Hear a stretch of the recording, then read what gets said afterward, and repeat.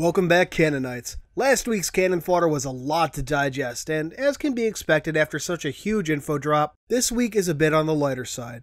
Before diving in, I need to issue an important correction to a recent statement. In my video on the print edition of Halo New Blood, I reported that at the time it was made, the coda was only available in the print edition. As it turns out, since then, the bonus pages have appeared in digital copies of the book in both Apple's iBooks app and in versions purchased via Google Play. While it has yet to appear in the Kindle purchased editions, at least to my knowledge, author Matt Forbeck assured me both over Twitter and on the Halo Canon Facebook page, if you can believe it, that it would be added in time.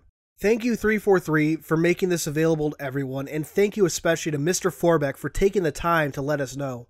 Well, with that out of the way, let's dive into the article. We open this week with a sneak peek of sorts at the Warzone map coming in the next monthly update, Skirmish at Dark Star. While the loss of Pinnacle Station dealt a massive blow to Liang Dortmund's operations on Meridian, demand for the planet's vitrified resources was neither slaked nor slowed. Working quickly and quietly to avoid the notice of the created, regional directors at Liang Dortmund quickly implemented contingency plans to mitigate the economic impact and reconstitute operations on the frontier planet Moon. Though the company's local headquarters at Meridian Station were devastated, the remote polar outpost of Dark Star Station survived, its workers and engineers largely unaware of the disaster that unfolded on the other side of the planet and the uncertain future that awaits them under Cortana's rule. Despite the uncertain astropolitical climate, Liang Dortmund continues to accelerate resource-gathering operations while tacit permissions exist, transferring one of its largest resource processor ships, additional workers, and human resource specialists to Meridian's orbit in order to continue work and assess the company's remaining investments.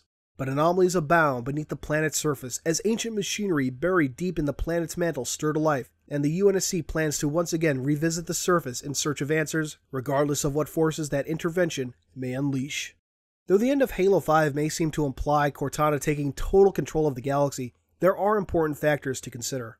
The Forerunners, while the most advanced race in the galaxy during their peak, were never masters of all space, this being why humanity could even establish their own empire. Guardians were used to police more volatile and less advanced races, so even if Cortana summoned them all, taking over the galaxy is no small order. Core worlds would be her first targets, which is why private companies can continue to operate seemingly under the created's noses. It might also explain the lack of a Guardian at St. Helios at the end of Halo 5, as perhaps, for reasons yet unknown, the world just wasn't a priority for the created at that time. The next section deals with the Halo World Championship, going on this weekend. To tie things in, Groim addresses whether or not the HWC or HCS, Halo Championship Series, are canon occurrences since Halo multiplayer in general is considered canon. In short, the answer is no. Speaking of the championship though, we're informed that by viewing the finals on Sunday through the Xbox One, starting at 4 p.m. Pacific time, you can get the HWC Rec Pack for free, which includes a set of armor known as Challenger.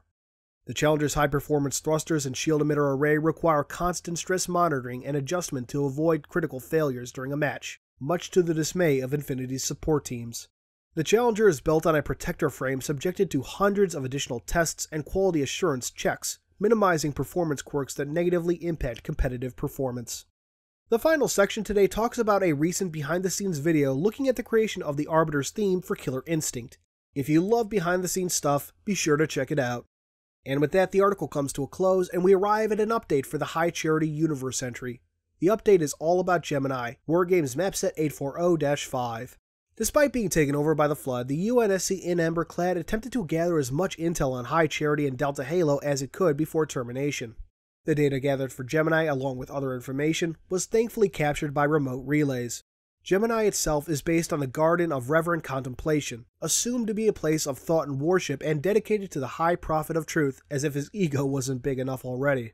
Interestingly though, fan of the channel CIA90 shared with me a very interesting quote from the Halo 2 multiplayer map pack manual.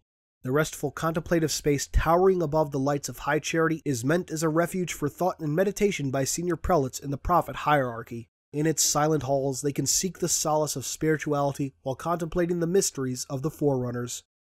Well, it seems the prelates had a minor mention in the lore long before Shadow of Intent. Thanks again for informing me, dude. Seriously. But that's it for today. Thanks for watching as always, and keep an eye open for the next video in my Halo 5 breakdown series coming this week. Until then, this has been Halo Canon.